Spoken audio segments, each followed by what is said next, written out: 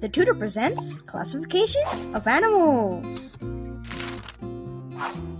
In science, we classify animals using these ranks, from least specific to most: kingdom, phylum, class, order, family, genus, and species.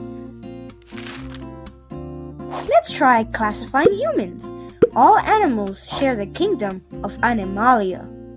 Then, we are under the phylum of Chordata, animals with a backbone. Then we have the class of Mammalia, which are mammals. Then we have the order of primates, animals such as apes, monkeys, lemurs, and humans. Then we have the family of Hominidae, which are great apes.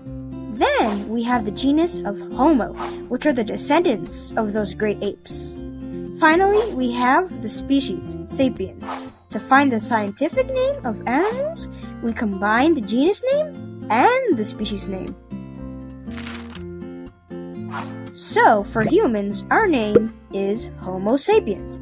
Since our genus is Homo and our species is Sapiens, we are Homo sapiens. Thank you for watching The Tutor. See you next time, and like always, stay smart.